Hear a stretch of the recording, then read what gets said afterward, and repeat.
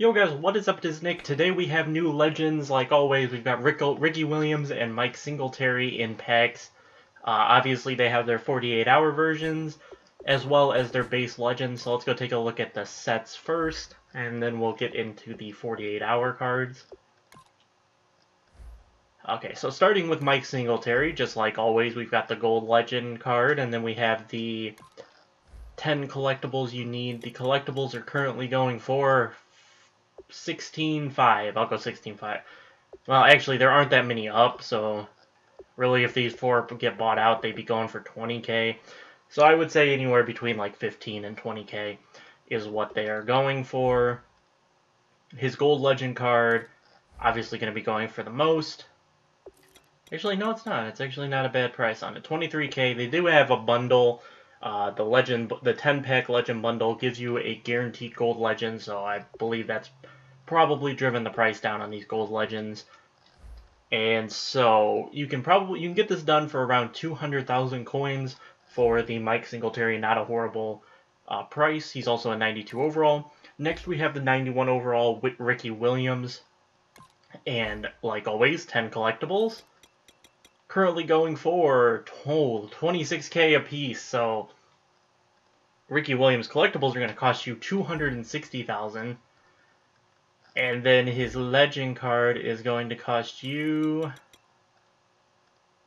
30k. So you're looking at almost 300k for this Ricky Williams. Not sure if it's worth it. Now I'm interested to see what these two legends are going for. Their 48-hour legends. Let's get over to the auction house. And the legends. Yeah, hold on. Let me do elite players. Kind of hard to sort the legends. You really have to put in a lot of specific search parameters. Or filters, I guess, to find what you want. Okay, so let's go ahead and we'll just go with Ricky Williams first. Alright, so Ricky Williams is currently going for 300k. So about the price you pay for him, so not half bad.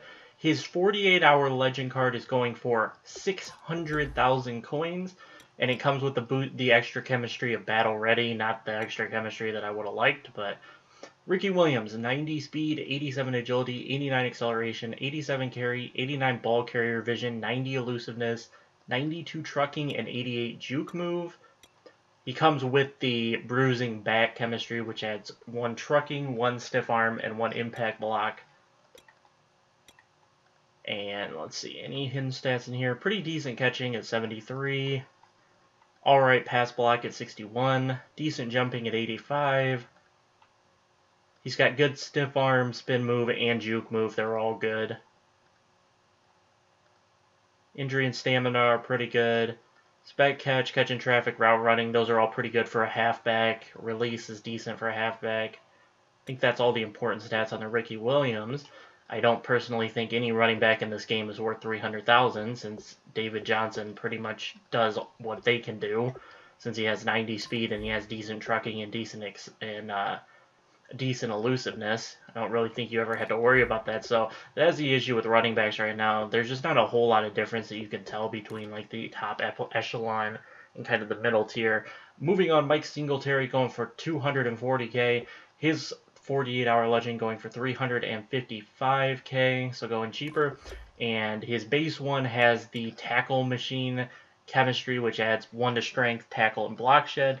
And when you get his 48-hour, it comes with cover linebacker that adds +1 to play recognition, +1 to man, +1 to zone, and can be paired up pretty easily. There are a lot of good cover linebacker chemistry linebackers for you to get, so that's actually pretty good chemistry that you can easily pair up. And let's see, let's look at his stats. So he's got 84 speed, 92 awareness, 93 tackle, 92 play recognition, 89 block shed, 91 pursuit, 78 zone. All right, I can roll with 78 zone, not bad. 93 hit power. See if he's got any good hidden stats here. Decent agility and acceleration. Pretty good awareness. All right catching. Decent jumping at an 85, same as Ricky Williams. He can actually semi-stiff arm you if he intercepts or recovers a fumble. Okay, he's got good rushing the passer stats, 89 block shed, 82 power move, and 76 finesse. 91 pursuit is really nice. Man and zone are pretty average for linebackers, but I've found out in this game with linebackers, those are good enough to get it done. Good injury and stamina, that doesn't matter. Hit power, nice. But guys, that is going to do it for the new Legends. Let me know if you guys pulled any of them, or if you bought any of them, or picked one up, or anything like that. And I hope you guys enjoyed. I'll probably have another video out later today. At least, I want to have 2 more. I've got homework I need to take care of as well. I'm trying to watch college football and all that different stuff.